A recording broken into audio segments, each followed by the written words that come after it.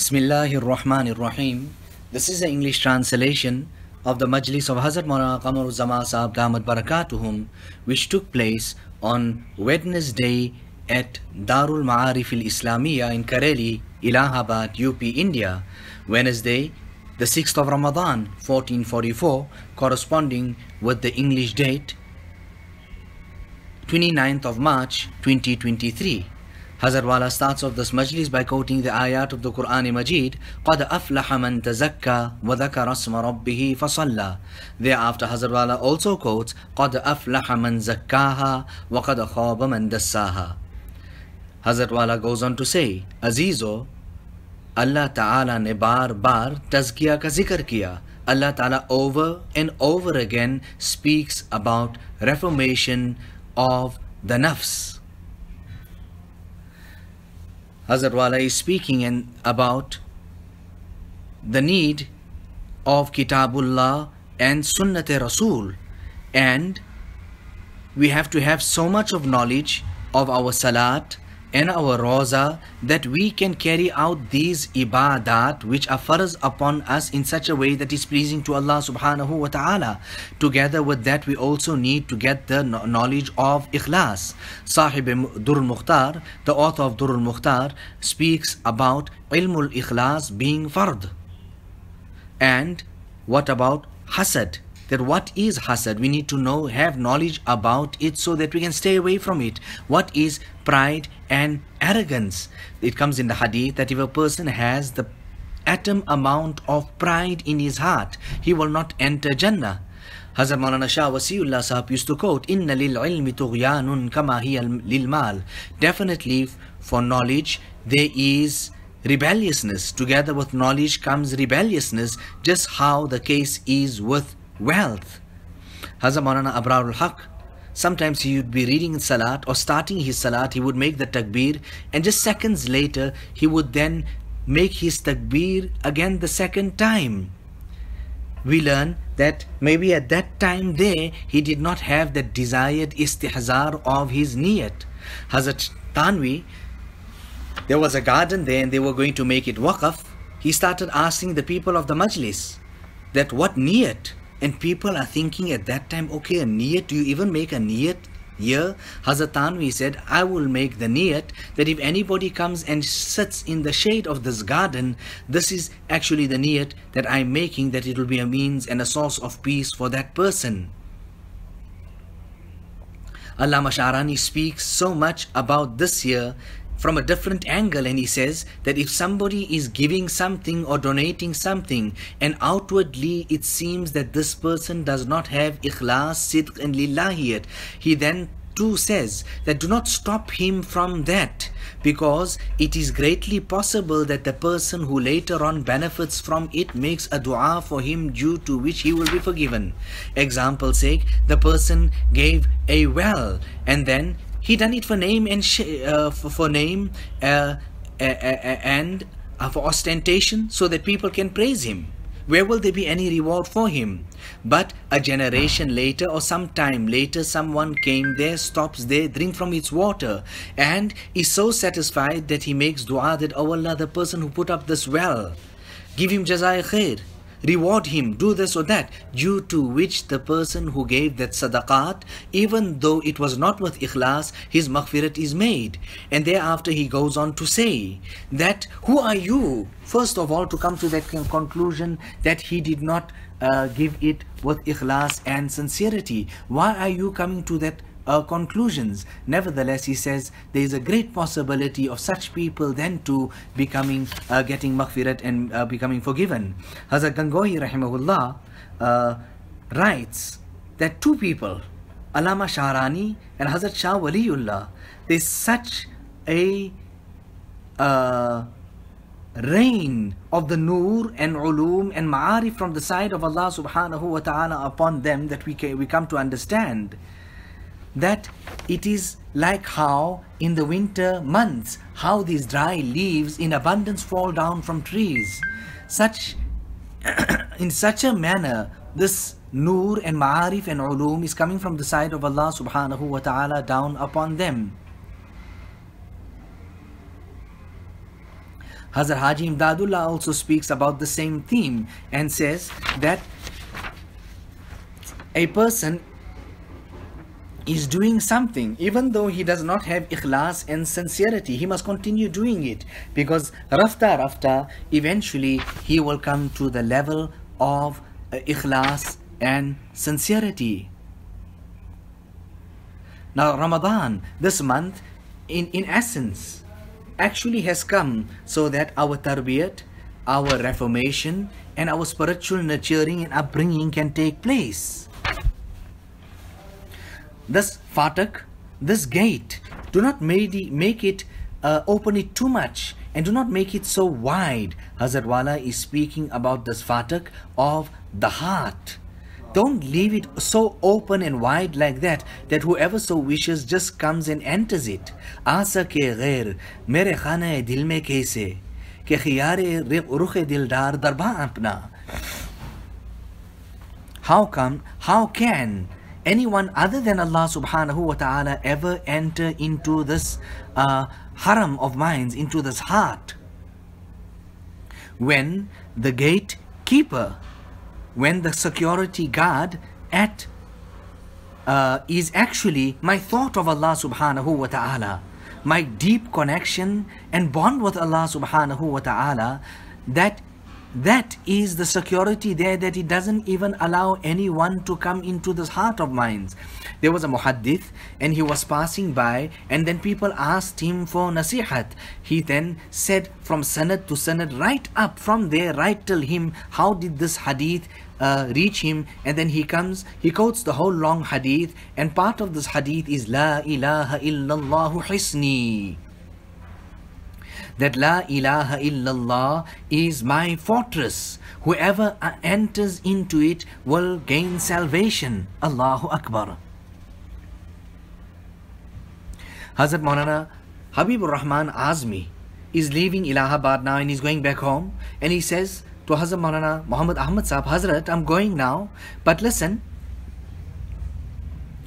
अब के आऊँगा तो आपको एक hadith सुनाऊँगा, that when I come again, then I will relate one hadith to you. But it was meant to be that he never returned and he could not come back after that particular safar, that was meant to be. But what I'm trying to tell you from this year is the importance our mashayikh had of one hadith.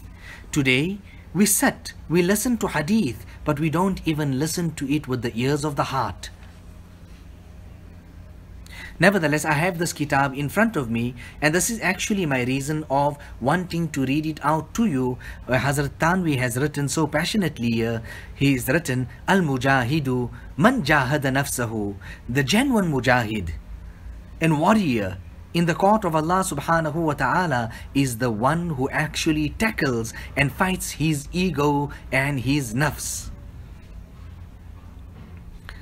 Also, he quotes another hadith of Rasulullah sallallahu alayhi wasallam, which reads, Raja'na min al-jihad al-azghari ila jihad al-akbar, that we have returned from the minor jihad and now we are actually coming to the tough part of it, which is the jihad al-akbar, which is our everyday life and the different trials, tribulations and temptations that will come our way, and how will we tackle this, how will we fight this ego and this nafs of ours.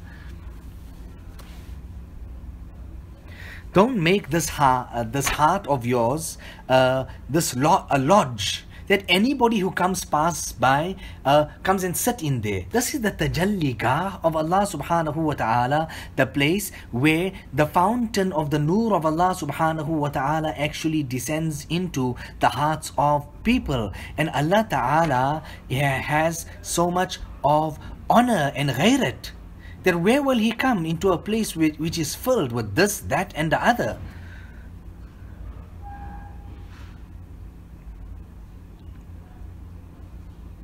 So Allah Ta'ala give us the tawfiq and the hidayat of making hifazat of our hearts.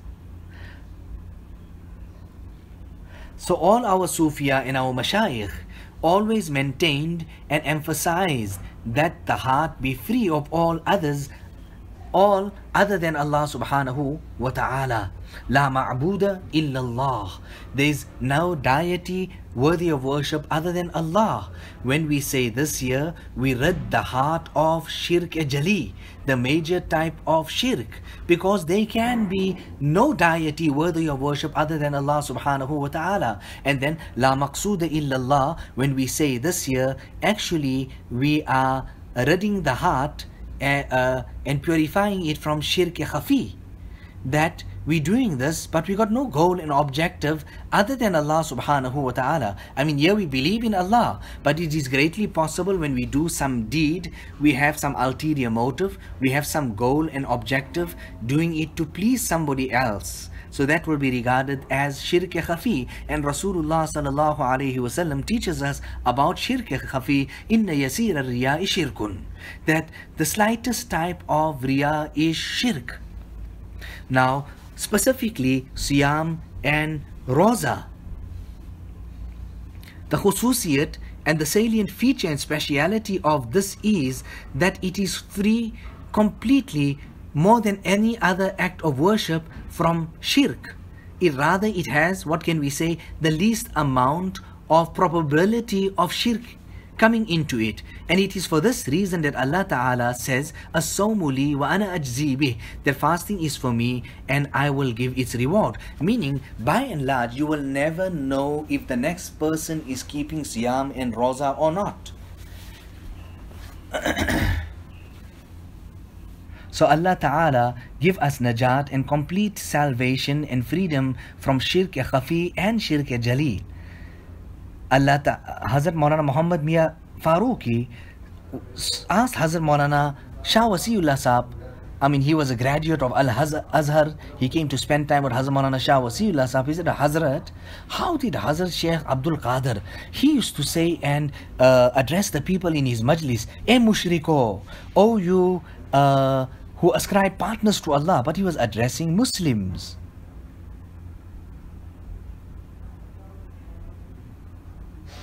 So Hazrat Maulana Shah Wasiullah Saheb said, yes, so long as there is ostentation and show in a person, then we can say there are great signs of shirk and ascribing partners to Allah subhanahu wa ta'ala within a person.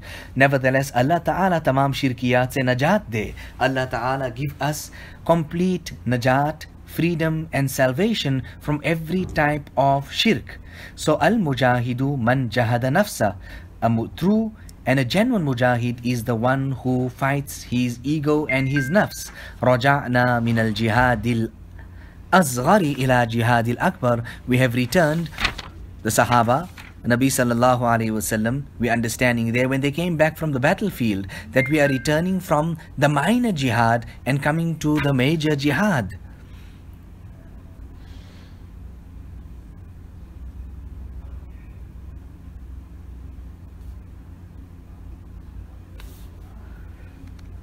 So Allah subhanahu wa ta'ala, the dhikr of Allah subhanahu wa ta'ala is so important. So to flaw and the outside dushman and enemy is so apparent, and we have defeated him also maybe in the battlefield, but we are unaware and we don't even know, rather we have no slightest idea of the internal dushman, the enemy that lies within this nafs and this ego that's telling us on a daily basis, swaying us to go in the direction of wrong and evil. Now this is not so difficult because Allah Ta'ala himself says, La yukallifullahu nafsan illa wus'aha, that Allah Ta'ala will not put upon a person something that is beyond his capability and his capacity. Now, I had a great opportunity of spending much time with Hazrat Maulana Abrahul Haq Saheb. If you really ask me, my third Sheikh was Hazrat Maulana Abrahul Haq Saheb. He would come and he would stay here for weeks. And Hazrat Wala is quoting and speaking about an incident with Hazrat Maulana Abrahul Haq Saheb. I'm not getting it too well, but I understand some parts of it here, that the incident goes about the person then, after the person comes out, enters the room and then opens that box and then steals 10 rupees. So what was it? So the person was there in the companionship of that wealth, and then he was not saved from the trial and the tribulation of that particular trial, test that comes with wealth, and eventually he then stole. And then thereafter he went on to say, isi tarah aurate ki sohbat se bacho. Like how you save yourself from the companionship of wealth, you also save yourself from the companionship of womenfolk. Hazrat Maulana Shah Wasiullah Sahab would not even want to talk. Rather, from very far he would do this and that and finish it up and wrap it up, and that's it. So the taqwa and the fear of Allah subhanahu wa ta'ala, chashmo band, gosho labbo band, gosho band, gar nabini noor haq barman bakhand. Shut the eyes, zap the lips, and plug those ears. Then too, if you cannot see the noor of Allah subhanahu wa ta'ala, then laugh at me. You know, on one occasion, we were in Bombay there at the harbour, and Hazrat Maulana Hakim Akhtar Sahab then told us, looking at those huge rocks, you know, on the shore, just before the buildings and all those huge hotels start, you have these big boulders. And then he said that, look here, the waves of the ocean come and they come straight and they strike onto those boulders. Why are these big boulders put here, and what's the philosophy of all of this? It is so that the original wealth and these great huge hotels and buildings can be protected. Similarly, Allah subhanahu wa ta'ala has kept some miles distance away from the original wealth which is and lies in the heart. And what are those huge rocks that Allah Ta'ala has put for us? It is the eyes, it is the ears, and it is the tongue. And by means of that we protect the original wealth which is in the heart. But if a person does not look after his eyes, his ears, and then his tongue, then what will then be the condition? That heart will become completely polluted. So Allah subhanahu wa ta'ala give us the tawfiq and the hidayat of making hifazat of our eyes, ears and tongue, so that our hearts can become mahfuz. Allah ta'ala protect our hearts. Nevertheless, I was in Gujarat somewhere, and a Madani person came and he says, Hazrat Maulana, you see all these people sitting here, you know why they sit in your majlis? Because your majlis, the like of it is such, and the reality of it is such, that there is no sheikh except that you mention something and something about him.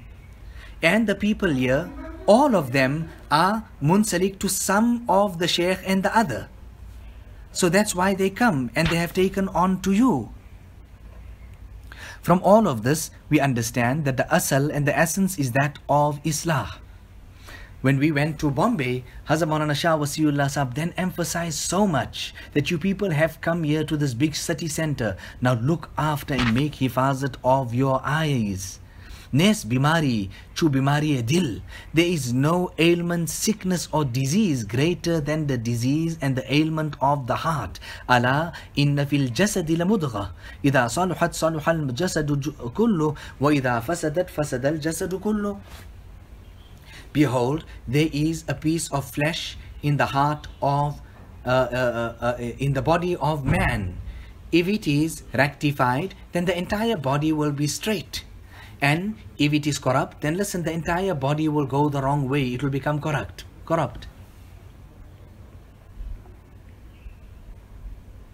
So if you want, Hazrat Wala quotes some couplets, if you want to become the maqbool of Allah subhanahu wa ta'ala, then look after these organs of yours. Look after these organs of yours. It is an imtihan to look after the great place, the tajalligah of Allah subhanahu wa ta'ala.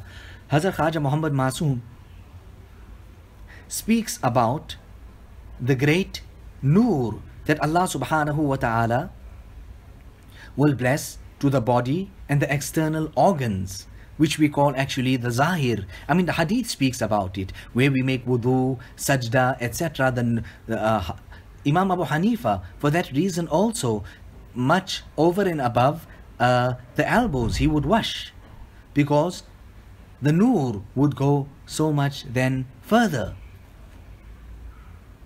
But Allah Ta'ala will give these Zahiri A'za on the day of Qiyamah so much nur, so much nur, so much nur, that even the batin, the heart, will become ashamed looking at the nur of the Zahir. So all of this here is so that we can make our Islah. You know, there was a Buzruk, and he quotes and he says that the greatest time that we see the manifestation of the obedience of a servant to Allah subhanahu wa ta'ala is at the time of iftari. He's sitting, he's hungry, he's pale, he's thirsty, the food is halal, it is right in front of him. It's just a matter of him taking it and putting it in his mouth. But he doesn't do it because he doesn't want to disobey Allah subhanahu wa ta'ala. That food is halal, it belongs to him. And this is the mashq that we are making and being trained during the holy month of Ramadan. Then after the month of Ramadan, or at any time for that matter, will a person even go towards haram?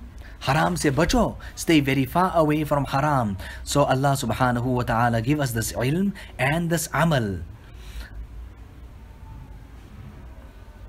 Allah Ta'ala give us the tawfiq and the hidayat of making qadr of the holy month of Ramadan. Allah Ta'ala bless us with his muhabbat and his ma'rifat. Ilahi maqsood man tu hi wa rizai tu muhabbat wa ma'rifat khud bideh. Oh Allah, my goal and my objective is only you and your recognition. Therefore, bless me with your love. Oh Allah, my goal and my objective is only you and your pleasure. Therefore, bless me with your love and your recognition. Hazrat Wala thereafter quotes the ibarat of Fathul Bari, Muhabbatullahi ala qismain. The love of Allah subhanahu wa ta'ala can be distributed or categorized into two groups and categories, Fardun wa Nurubun, one which is Farad and one which is Nafal. وَكَذَلِكَ مُحَبَّةُ الرَّسُولِ صلى الله عليه وسلم. And similarly the love of Rasulullah sallallahu alaihi wasallam, and the love of the Buzrugs also, because they are showing us the path to Allah subhanahu wa ta'ala. Rather, Rasulullah sallallahu alaihi wasallam has taught us that dua as well. Allahumma inni as'aluka hubbaka wa hubba man yuhibbuka wa hubba amali yuqarribu ila hubbik. Oh Allah, I ask you for your love and the love of the one who loves you, and the love of that amal which brings me closer to your love. Allah Ta'ala give us the love of Roza and the love of Tilawat, because that is وَحُبَّ عَمَلِي يُقَرِّبُ إِلَىٰ حُبِّكَ, the love of those a'mal that will take us closer to Allah. Allah Ta'ala let his nur be distributed throughout the entire world. Allah Ta'ala bless the entire world and the entire ummah with afiyat. Allah Ta'ala give us the tawfiq and the hidayat of making zikr of Allah. Allahumma inna nas'aluka al-afiyah wa dawam al-afiyah wa shukr ala al-afiyah wal ghina anin nas. Allah Ta'ala bless us with the genuine and true wealth of iman, with the wealth of his nisbat and this great bond and strong connection with him. Allah Ta'ala give us the tawfiq and the hidayat of making qadr of Ramadan. ربنا تقبل منا إنك أنت السميع العليم وتب علينا إنك أنت التواب الرحيم بحرمة سيد النبي الكريم صلى الله عليه وسلم.